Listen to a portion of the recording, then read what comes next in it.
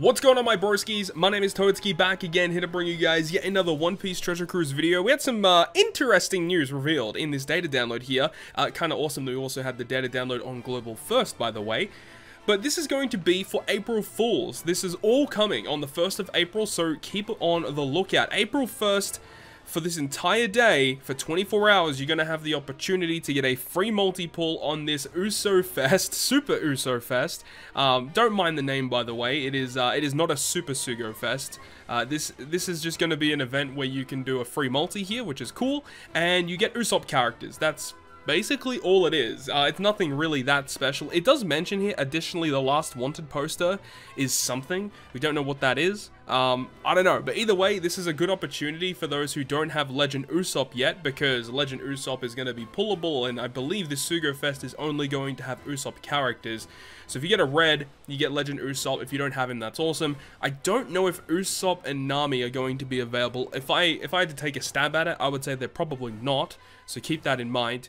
But either way, this Sugo Fest is going to be here. Pretty interesting decision to have that. Just wanted to put that out at the start of the video in case you guys are wondering about that. But we have some more information here that's even more exciting. And that's the fact that we have our brand new Pirate Rumble Sugo Fest revealed. Now, everyone in the community had the unanimous decision that, you know, Boa Hancock was going to be the brand new PvP character coming in April. However, we were very, very wrong. Now, look, there could still be, like, maybe another additional Sugo Fest come along, but I don't think that's going to be the case here. We have this Sugo Fest right here, which is kind of weird because this one still is going to be here as well. And to see, this one ends in one day, so they have like two Pirate Rumble banners side to side. I don't know if that means there is going to be another banner coming out, but at this point in time, it looks like this is going to be our one for April, which is going to be featuring 3 brand new characters. We have Dory and Broggy as PvP rare recruits, as well as a brand new PvP legend, UROUGE. Yes, UROUGE is the brand new PvP legend, which is just absurd to me. You know, they planned everything to make it seem like Boa Hancock was going to be the brand new PvP legend. And then UROUGE is the character that they chose, which is a very odd decision because I feel like Boa Hancock would have been way more hype and it probably would have had more people invested to spend their rainbow gems. However, that is not the case. We're going to go through this character and all the other characters in this video today. A new arena has been data downloaded as well, which we'll be covering in this video as well. So let's have a look at the steps. First of which, if we had a discount multi, which is pretty awesome. A Rumble special character, level 3. Remember that this can still be any character. It's just whatever character you pull comes with level 3 special and ability. So it's not a very good step. The third one is a legend that has level 5 Rumble special and ability. The fourth is a Pirate Rumble Sugo Fest only character, which can be a PvP legend or a PvP rare recruit. And remember that the championship series of Super Pirate Rumble is going to be, you know, launching very soon. So getting hands on some of these PvP rare recruits may be pretty useful. And of course, when Super Pirate Rumble for the championship goes live, we'll obviously be covering that in a couple of videos. So definitely stay tuned for that. The fifth one is a recommended unit. Now, as for the recommended units here, what have we got? We've got Oars, we've got Ohm, and then you've got Dory and Broggy as the 4 PvP rare recruits. All of them are int, by the way. And then you've got UROUGE and Kuma. So if you get a red on the 5th multi, it's guaranteed to be UROUGE or Kuma. Then obviously it's going to be cycling through the typical stuff here. And if you go all the way to the 25th, you get the guaranteed UROUGE legend, which I definitely do not advise doing. Let's go ahead and break down these brand new characters, because I must admit, UROUGE is... he's underwhelming. At least in my opinion, I find him to be pretty underwhelming. Let's go through each of these PvP rare recruits first. So we have Dory, or Broggy, so this one's going to be Broggy. Int, Powerhouse, Slasher.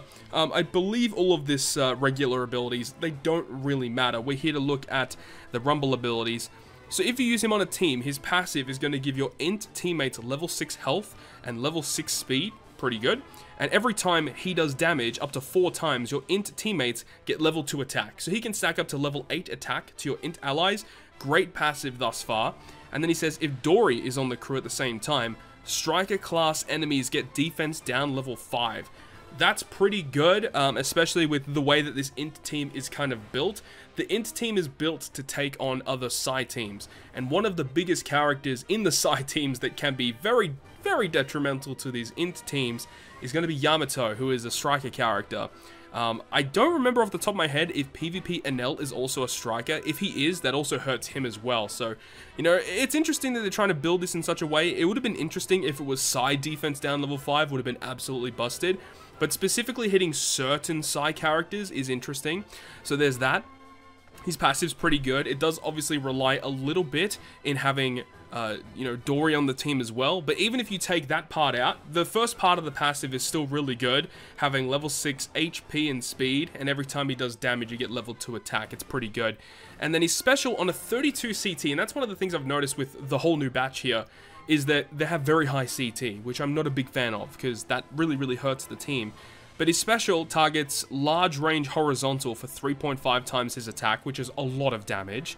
And then he does an additional 1.5 times his attack if there is 60 seconds or less remaining. Pretty good, actually, and depending on the attack order, you actually might launch the special after 60 seconds, or when the 60 seconds are remaining, you know? So this is going to do a lot of damage. And then he also says, when Dory is on the crew, Psy enemies get level 10 attack down and defense down. So the combination of Dory and Broggy, we haven't even talked about Dory yet, but you can imagine that this is going to be a pretty crazy combination against Psy teams. But I'll give my opinions on that in just a moment. But that's pretty good. Now we move on to this guy. We got Dory. Now, of course, we didn't go through his resistances or anything like that. It's not super important. But this guy is also an int powerhouse slasher. And his passive will give your int teammates crit % up level 6 and guard % up level 6. And when Broggy's on the crew, striker attack down level 6. So you can see the combination. If you got Dory and Broggy, you got really good int buffs, and you're severely debuffing striker characters. Again, interesting choice. If this was Psy debuffing, like, this would be a pretty crazy combination, but the fact that it only really hits striker characters, it's not as bad, but it's still a pretty interesting combination of characters right here. But if you don't have Broggy, this passive by itself is pretty bad, in my opinion. I'm not a big fan of this ability, but if you've got Broggy, obviously, you know, you can get stuff done with both of those characters in the same team. Now look at the special ability. Now this one's a 26 CT, which is much more respectable. Targets int teammates for attack up, speed up, and recovery up level 7. That's pretty good because there's a couple of good int recovery based units, so having that is very nice, and that's for 15 seconds. And then if Broggy's on the crew, he targets enemies in a large horizontal range for 2 times his attack is damage, and then targets 2 enemies with 100% CT for guaranteed special bind for 10 seconds. So again, like, it's an okay special by itself, but with Broggy on the crew, this special becomes much better.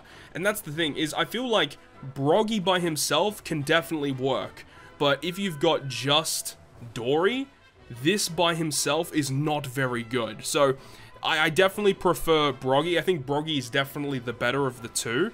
But if you've got Dory and Broggy together, then that really amplifies Dory up. And it was kind of the same with Cat Dog, where Cat in PvP definitely seemed better, and then, you know, Dogstorm isn't that great, but when you have both of them, Dogstorm becomes amazing, right? It's the same sort of thing. I don't really know how I feel about them, you know, relying on other characters on your crew, especially in a situation like this, where Dory and Broggy don't even have that many other characters in the game, so it's not like you can have a replacement unit for this, unless if you have, like, the story mode character which doesn't have any PvP abilities. I'm not a big fan of that specifically. I feel like if you're going to do something like this, it would be better if, you know, you had actual other characters that you could replace in that situation. So I feel like this is a really poor decision and really poor design, especially because Dory by himself is just not that good.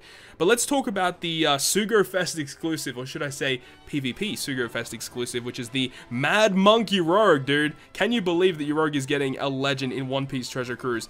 Now, let's go through his abilities first, because he's a legend. He actually has pretty decent stuff going on here. So, int powerhouse striker character, captain ability. There's a lot of text here, but it's really not that bad. First of which, he's a powerhouse captain. 4.25 times attack to powerhouse.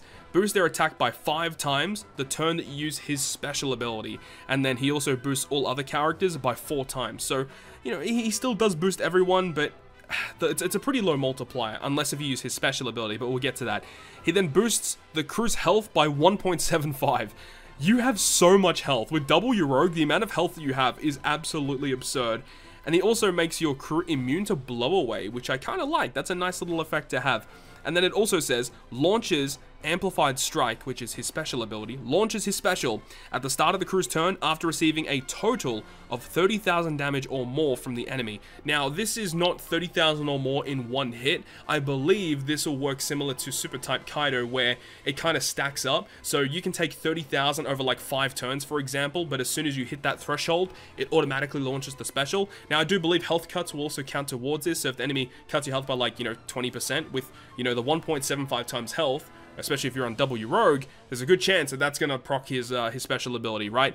And then the lots of text here is just regarding, specials launched due to captain ability will not reduce the character's special charge time. It's just, just the legal jargon, I suppose, on how it actually works. But then it also says, reduces the special charge time by 3 turns at the start of the crew's next turn after receiving damage. I really like that. So every time you take damage, the start of the next turn, in his captain ability, he reduces his own cooldown by 3 turns, which enables you to launch his special pretty quickly.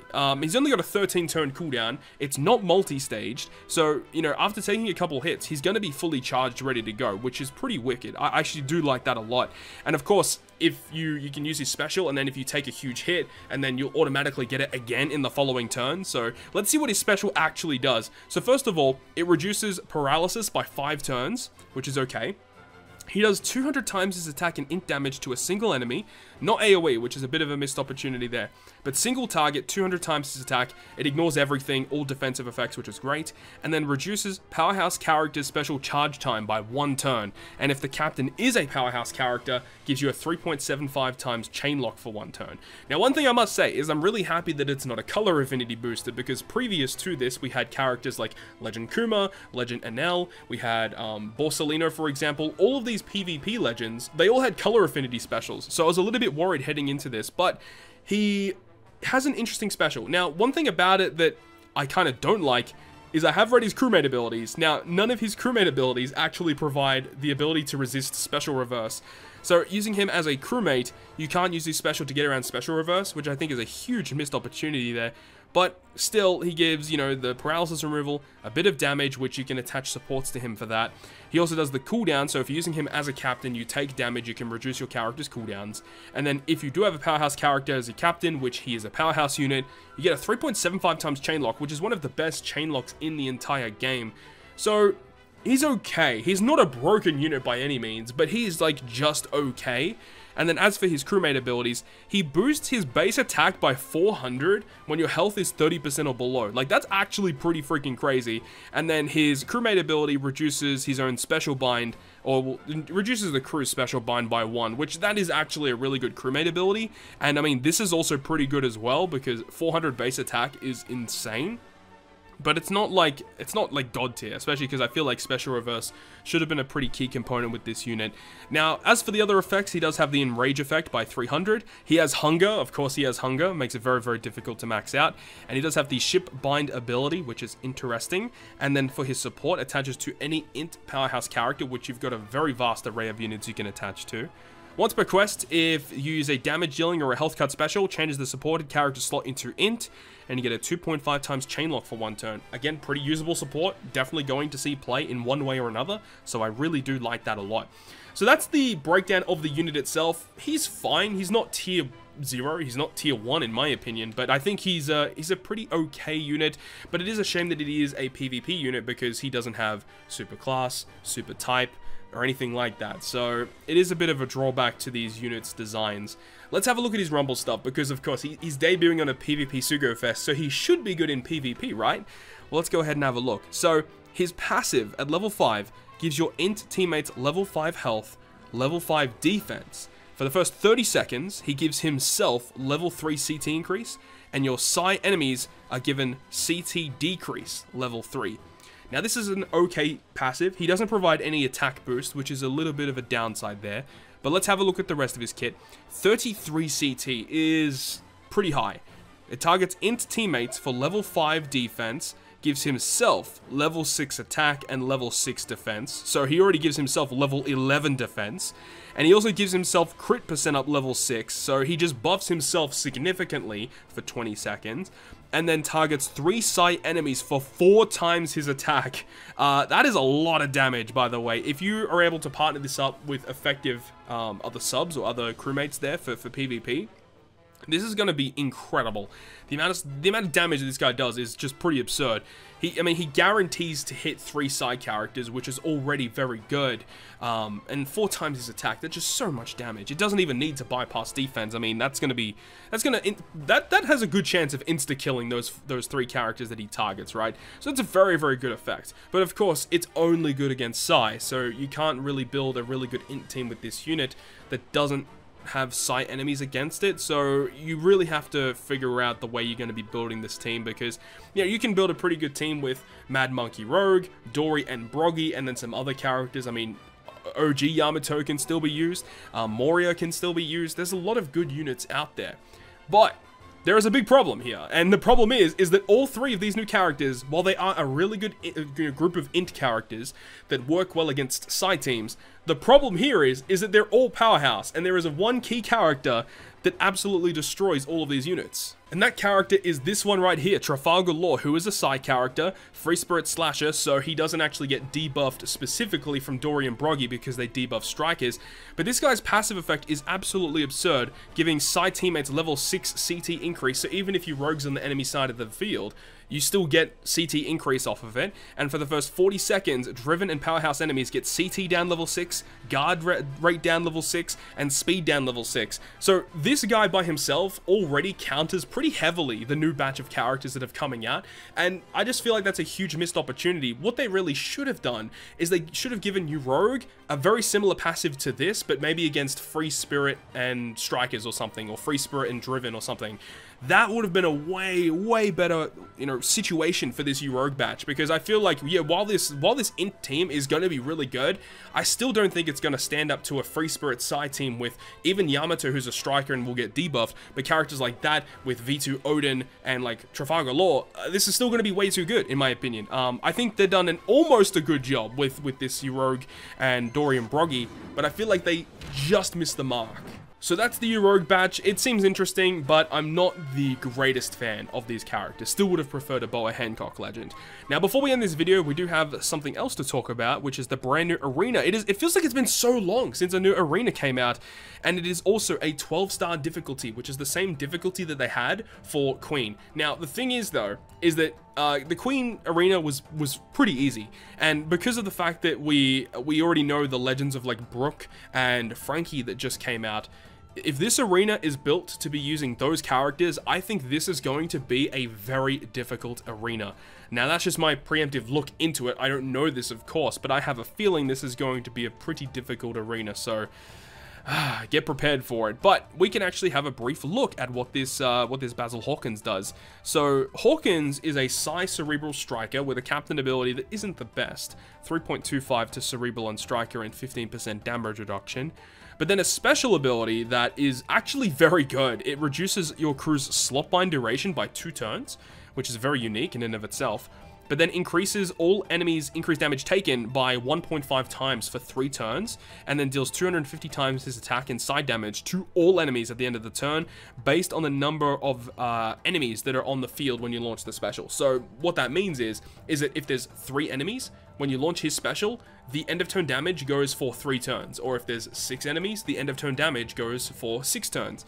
This is going to be pretty cool. Now, we don't know what his limit break abilities are going to be. If this character has, the reduced cooldown at the start of the quest, this guy's going to be an absolute beast moving forward. I'm not expecting him to have that, but if he does, I'd be super excited. But I think his special's pretty good, especially the increased damage taken, because in situations where the enemy has like a delay, a defense down, and a poison immunity, you can still use a special like this just to get 50% bonus damage off of it. And considering he's free to play as well, this is pretty nice. I think this Hawkins is actually a pretty solid free-to-play unit. So I'm very much looking forward to this. And this is also debuting on the same day, April 1st at 1900 PST time. So we'll probably get the full official announcement of it tomorrow at news time. So with all that being said, that is going to conclude yet another One Piece Treasure Cruise video. Thank you very much for watching, and if you guys did enjoy the video, make sure you go ahead and leave a like, and if you want to stay up to date with all the content that I post, including more One Piece Treasure Cruise content, make sure to hit the subscribe button down below. But on that, guys, I'll see you guys within the next video.